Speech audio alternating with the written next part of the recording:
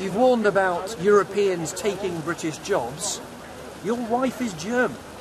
She's your secretary. Yes. She's paid for by the British taxpayer. Do you remember this? A bit of a fluff piece, really, from Nick Robinson 10 years ago, drawing out the hypocrisy of Farage demonising Europeans for taking British jobs when he'd gone and given the role of his secretary to his German wife.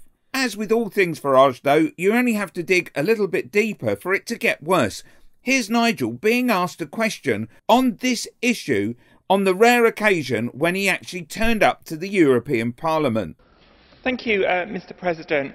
Mr. Farage, with unemployment still a problem across Europe and indeed the UK, does Mr. Farage think it's a fair use of taxpayers' money, namely his secretarial allowance, not only to employ his wife Kirsten, but his former mistress Annabel Fuller? Is this a responsible use of taxpayers' money, Mr. Farage? Wollen Sie da antworten? I don't see any need to answer that at all, Okay. Thank you. That then led to this line of questioning when Farage went on, "Have I got news for you?" Maria Miller's resignation attracted the usual bunch of renter quotes. What we've seen is a Prime Minister who clearly is totally disconnected with how the voters in Britain feel about MPs' expenses. That was Nigel Farage. The same Nigel Farage who in 2009 revealed that as an MEP he'd claimed in expenses £2 million of taxpayers' money.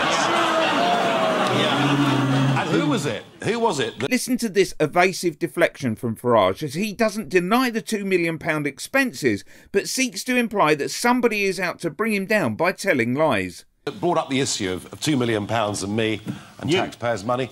Dennis McShane. Yeah, he's in jail, but you're not. Yes, I had noticed that. Good.